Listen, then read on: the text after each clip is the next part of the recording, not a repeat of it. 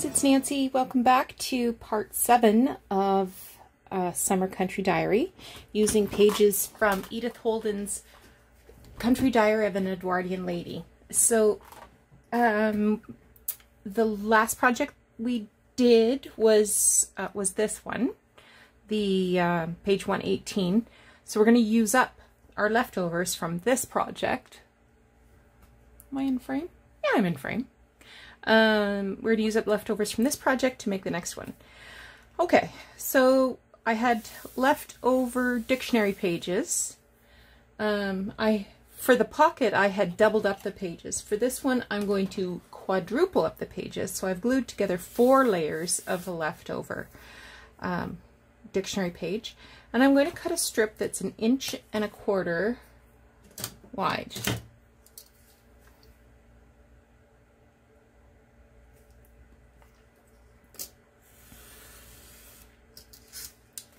Now, my strip is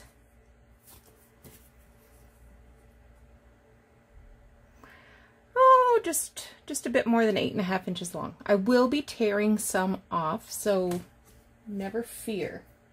I need a pencil. I don't have a pencil. I do have a bone folder. So what I'm going to make here is an edge embellishment for the edge of a page. It can also be used as sort of a belly band sort of thing, or a tuck spot.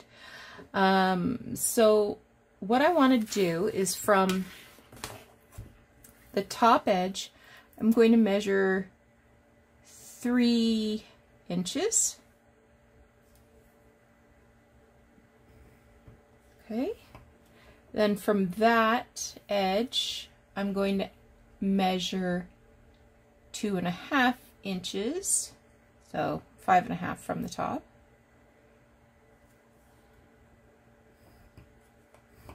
And then from the next measurement, I'm going to go down another 2.5 inches, so that's 8.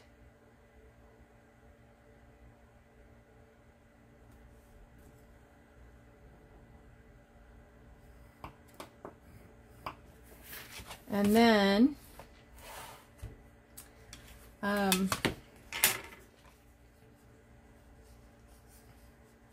from the first fold, I'm going to measure 2.5 inches. I guess I could have just done 1/2 inch from flipping it the other way, but I didn't. Okay. So I want to accordion fold this.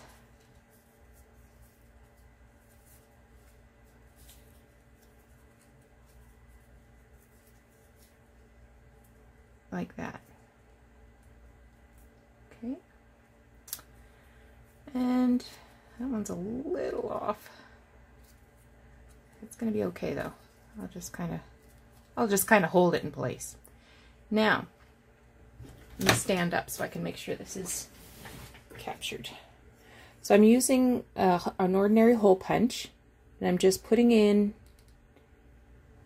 the very corner of all of the folds and making a semicircle there.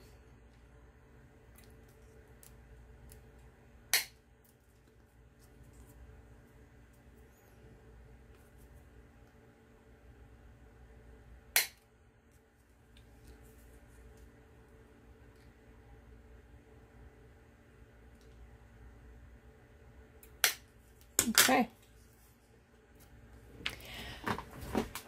Let's do some ink.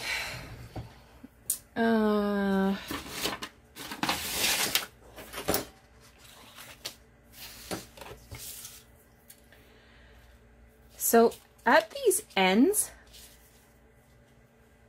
I'm just going to tear them as if they've been torn from a strip of tickets. Like that.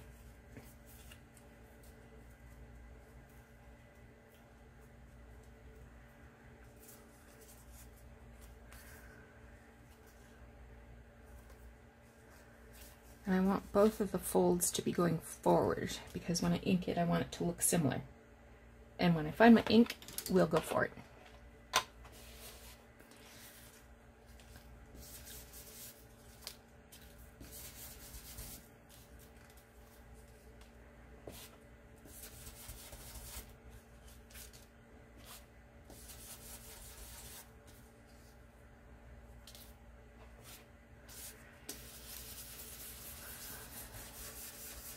So you can start to see that it looks like a strip of tickets.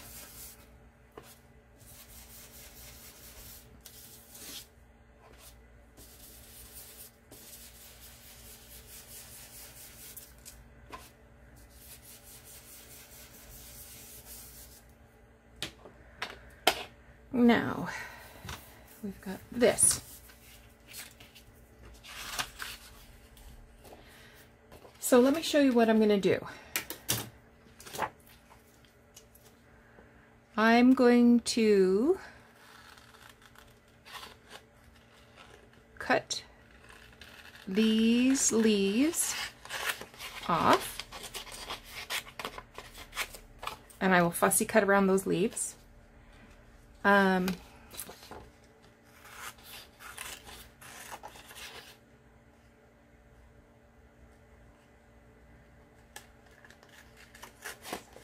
And then these 3 blossoms, I will also fussy cut around.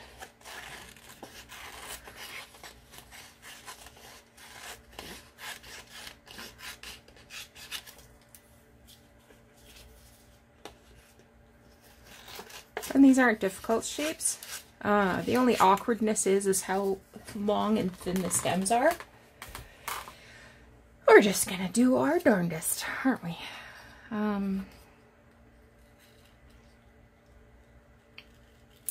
I don't know that I've ever made tickets before. But I was thinking about, you know, what else is common in junk journals? What haven't I made in previous Edith Holden projects? Because we've already done spring and winter. So I don't want to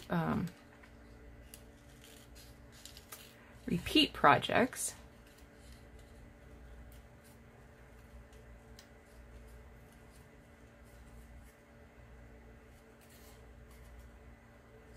I'm just leaving a little bit of an edge there. Whoop. Going crazy, throwing stuff.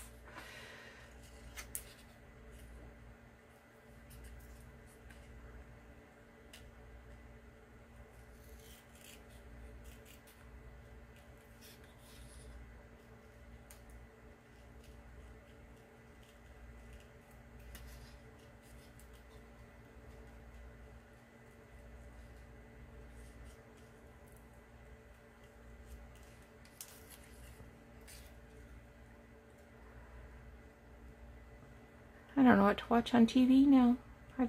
Now that I'm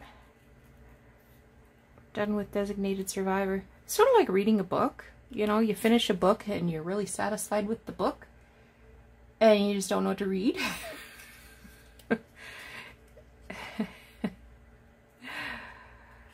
Oh well. Like I said, it'll give me more time to craft. I'm not going to do any sewing on this one. Although I suppose I could. I'm not gonna. So I will leave that up to you. If you want to do some stitching, go for it.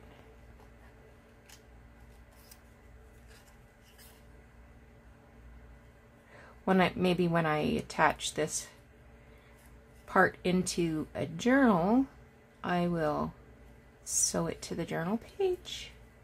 That's an option.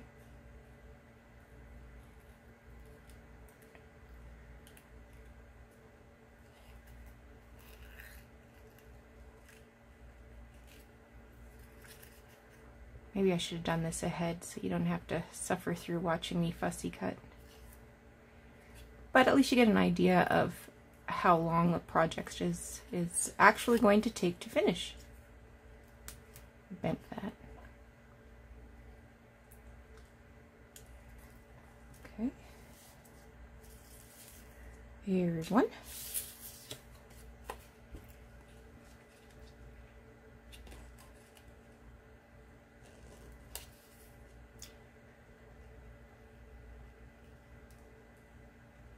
I probably will get out my X-Acto knife to do the inside bits there. And although this illustration shows the stem going in front of that leaf, once you cut it off, you can't tell. It just looks like a leaf.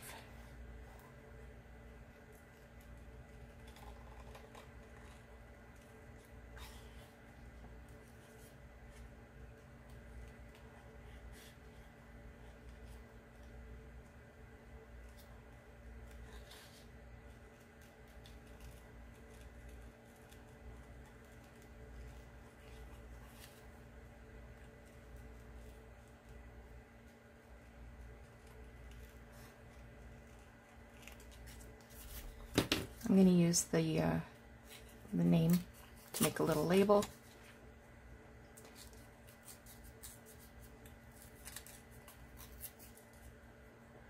Grass of Parnassus?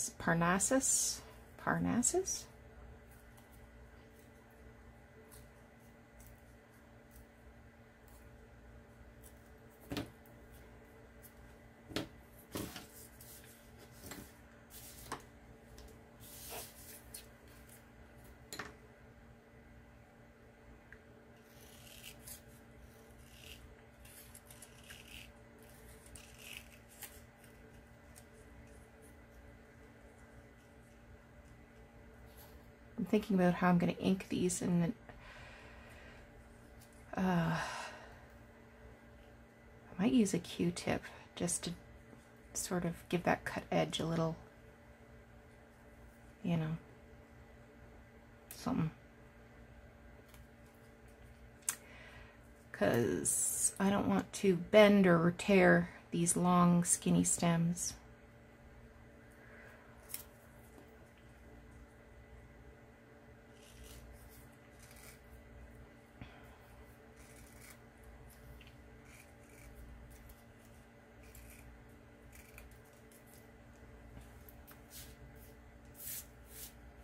One more.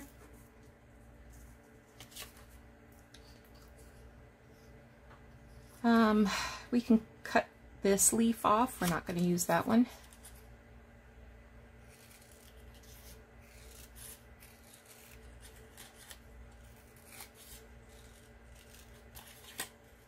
And you're probably thinking, Nancy, what are you doing? Uh-huh. Well, I don't really know.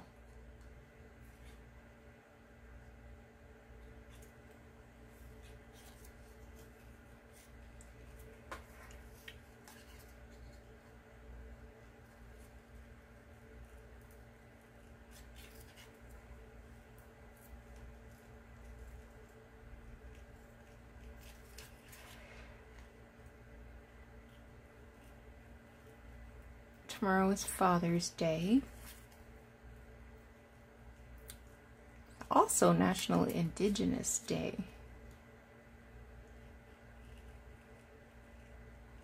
And unfortunately, because of COVID, there won't be a lot of Indigenous events. Usually there would be,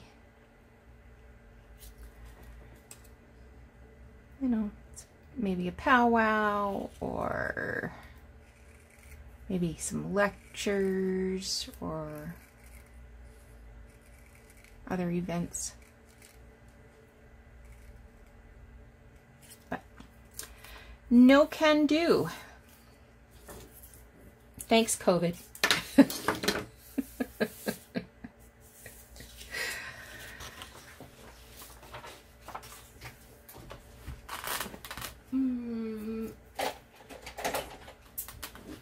I've had this box of cotton swabs for years and years and years, and I just keep filling it up because it's just such a handy little package.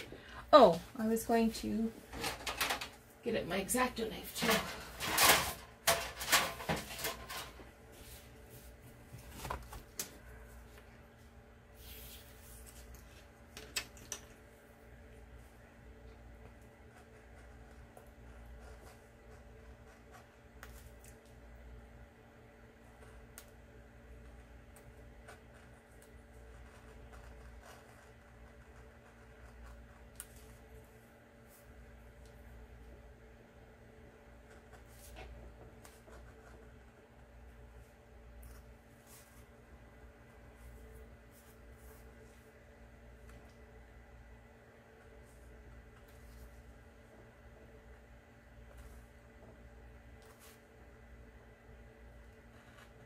getting very quiet. I'm thinking really hard. Can you hear the hamster on his mill? Just running on his wheel like crazy.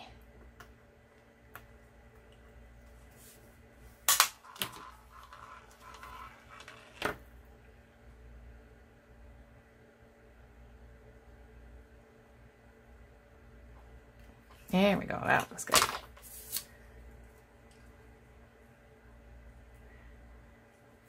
Come on. I have glue on my thumbnail. You'd think I'd be able to just pick up anything.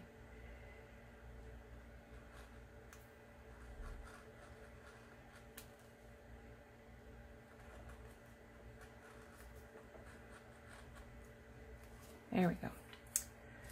So we went out for breakfast this morning. I said that earlier today. I'm doing a couple videos in one shot. And there's a place on the same street, in the same block, that makes these uber fancy donuts. And the donuts are like $4 or $5 a piece. A dozen is $36. And you would not believe the lineup. And every once in a while, a staff person would come out and say, is there anybody here with an online order? Can you give me your number? And they would flip out their phone and my order number is yada yada yada. Okay. I could not believe how many people were there. And these donuts, oh my gosh, they are, the place is called Lady Glaze and it's on Belmont. Belmont Ave? I think it's Belmont Ave. It's in the village. And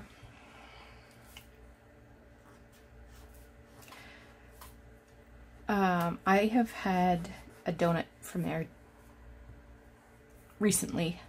Doug brought me home one the other day and it was huge. And it had, you know, those malted chocolate ball Maltesers or whatever you call them. Sort of embedded in icing on the top, and then the filling inside was a chocolate mousse. Ugh. So good. But there's another place in town that makes fancy schmancy donuts. I can't think of the name right now. It's a German name. Out on Strasbourg. And my son will sometimes go and pick out, you know, half a dozen donuts and then come over and we'll get out a sharp knife and a cutting board and we'll cut them into thirds. So we each end up with 2 donuts. Well, sometimes I tap out before I finish a full 2, but we're only getting a third of each one so we can try all the flavors.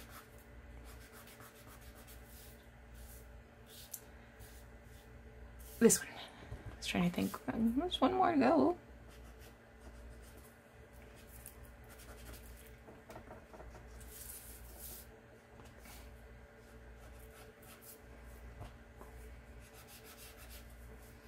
My office, where I work when, you know, we're working, there's a bakery right next door. It's called Norris Bakery. And the bread there, oh. Yesterday I got these cheese buns. Brought them home, and Doug grilled a couple of hamburgers for supper last night. Oh man, the buns. They're not so good at sweet stuff though. Their cookies are dreadful, but the bread. Oh, and they make strudel. Strudel. It'll put you in a coma. It's so good. I must be hungry. I'm talking about food. Okay. Now, I want it going that way. And I need my glue. And I'm going to put some glue on this one. Not going to glue the outside petal because that's going to overhang a bit.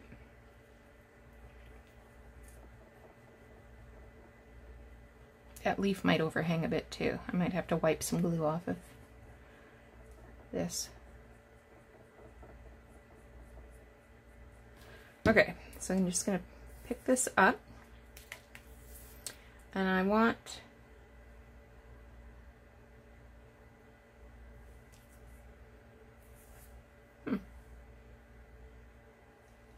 this to sort of come down this to the center bottom, but lean towards the right. Okay. This one, I'm not going to do, again, the outside of this, the right hand side of this blossom.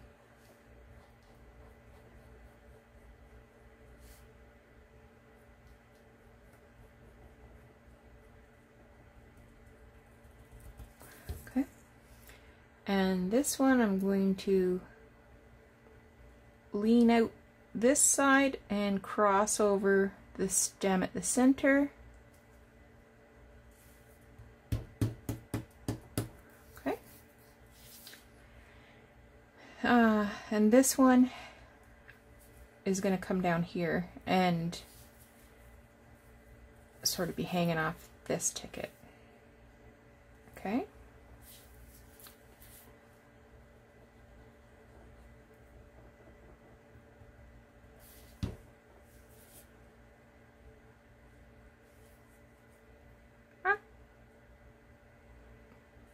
Actually, I think I'm going to go a little higher.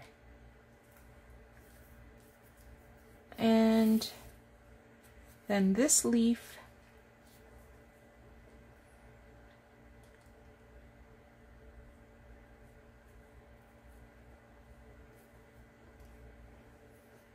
that leaf I'm going to lay it right along there. So the center stem right along where all the stems are crossed.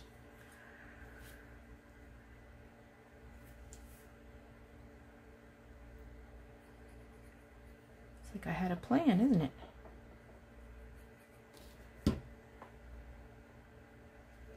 I don't know how much this is going to stick to the ticket itself, but we'll put some down and see what happens. Okay.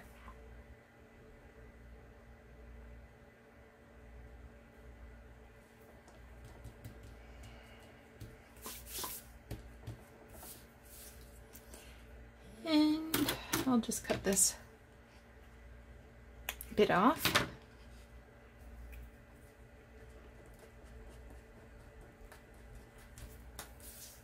Okay, so there's a strip of tickets. So if this was on a page, I'll just grab this. So we could, you know, attach it to the page here, and then